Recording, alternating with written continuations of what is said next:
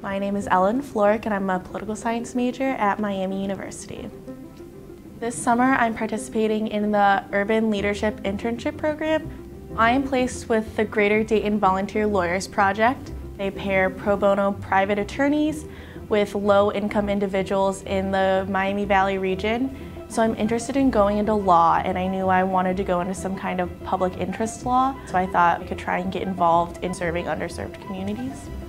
With my political science major, I added a special education minor and a social justice studies minor. So it's kind of allowed me to cobble together all of my interests. I can take all these skills that I learned in these very different departments and fields and use the knowledge I learned in my special education class to inform how I think about injustice and inequality.